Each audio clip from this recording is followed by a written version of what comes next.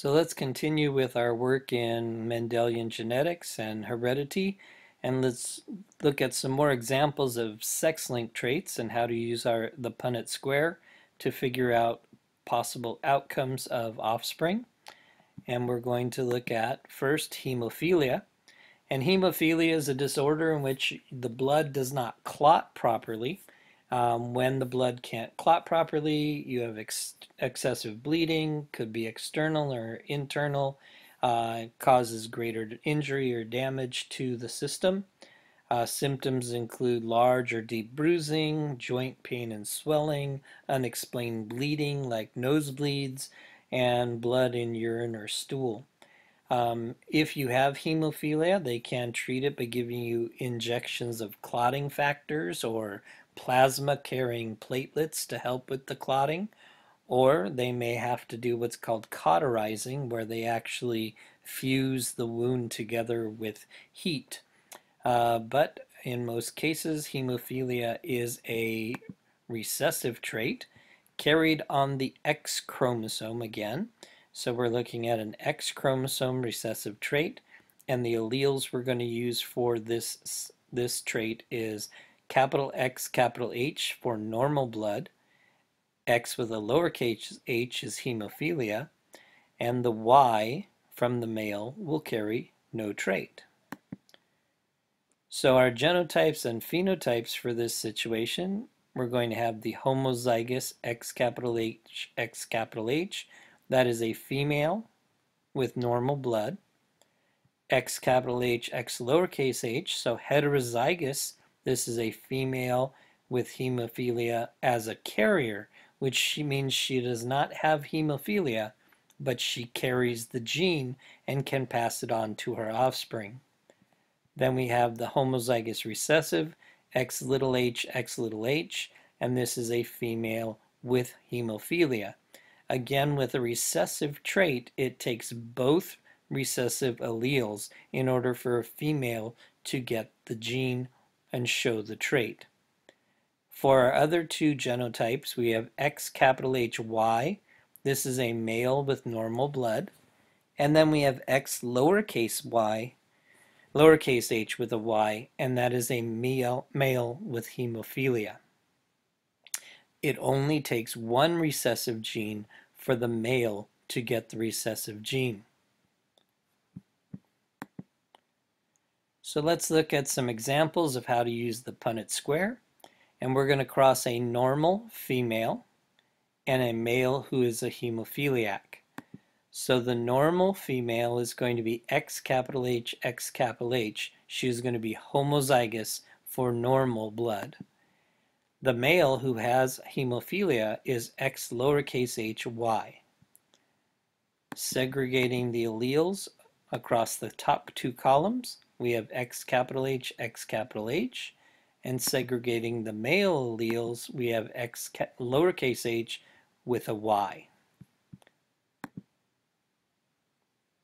So now we're going to cross the alleles. So the female provides an X with a capital H. The male provides an X with a lowercase h. We have a female who is a carrier of hemophilia. X capital H from the mother, X lowercase h from the father. We have another female who's a carrier. When the mother gives an X capital H and the father gives his Y sperm, making a male offspring, but this male offspring is normal, does not have hemophilia. And the mother provides an X capital H and the Y from the male. We now have a male offspring who is normal.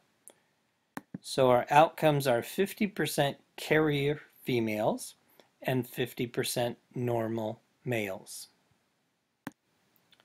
So let's cross a female who is a carrier.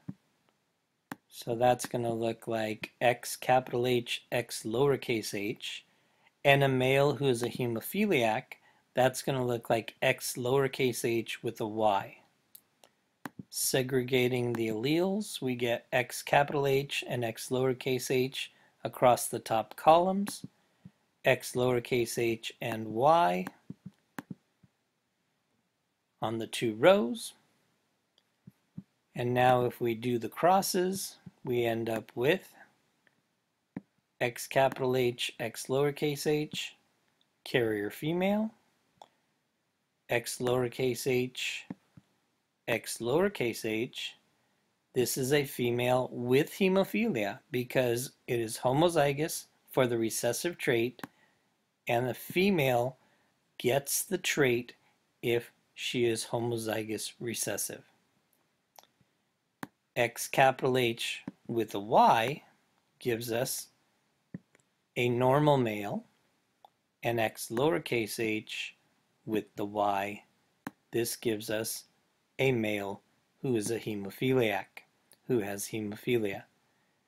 Our outcomes, 25% carrier female, this first block, 25% hemophiliac female, this second block, 25% normal male, this block on the lower left, and 25% hemophiliac male, this block on the lower right. So let's see what happens when we cross a hemophiliac female and a normal male. So the hemophiliac female is going to be X lowercase h, X lowercase h. The normal male is going to be X capital H, Y. When we segregate the alleles across the top, X lowercase h, X lowercase h, and we segregate the male alleles on the left, X capital H for the first row, Y for the second row, we end up having to cross, and the first outcome is a carrier female. Second outcome, carrier female. Female because she's XX, carrier because she has the gene lowercase h, but she does not have hemophilia. The next two offspring are going to be males, X lowercase h, Y, a male with hemophilia, and then an X lowercase h with a Y, another hemophiliac male. So our outcomes, 50% of the offspring could be carrier females, and 50% of the offspring will be males that are hemophiliacs. Let's look at Rett syndrome. Rett syndrome is a rare genetic mutation. It affects the brains of developing girls. Despite being caused by a gene mutation, Rett syndrome is rarely inherited. Most infants seem healthy during their first 6 or so months, but then over time they lose coordination, develops problems with their speech and the use of their hands, and the symptoms eventually stabilize over many years. There are no cures, but medications, physical and speech therapy, some nutritional support helps. You can manage the symptoms, you can prevent complications, and you can try to improve the quality of life. Most females with Rett syndrome do not get to a point where they then have offspring, where they have children. So that is why it is very rarely passed to male offspring. And this is why it is primarily a genetic mutation for girls. Now this is a dominant trait carried on the X chromosome. So the alleles for Rett syndrome are X capital R is Rett syndrome, X lowercase r would be normal, and the Y again carries no trait. So for our genotypes and phenotypes for Rett syndrome, we're going to look at X capital R, homozygous female with Rett syndrome. X capital R, X lowercase r, this is a heterozygous female with Rett syndrome. X lowercase r, this is a normal female. The male would be X capital R, Y, would have Rett syndrome, and X lowercase r, Y would be a normal male. But because most females with Rett syndrome never go on to have offspring, very rarely does it get passed to the male offspring. But if we were to look at this, if we were to take a normal female with Rett syndrome, a normal female with a male who has Rett syndrome, our case would look like X lowercase r is the normal female. X capital RY would be the Rett male. We segregate out the alleles as we have in the past, and we end up having to cross an X capital R with an X lowercase r. This would be a female with Rett syndrome. An X capital R with a lowercase r. That would be a female with Rett syndrome, heterozygous. X little r with a Y. This would be a male normal. And X lowercase r Y. This would also be a normal male.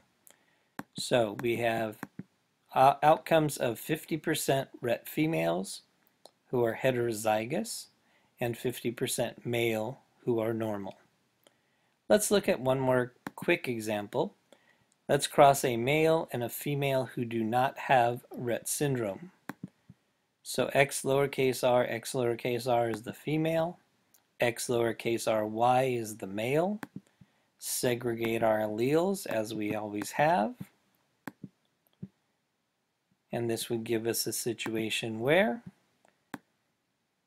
X lowercase r, normal female. X lowercase r, normal female. X lowercase r with a Y, normal male.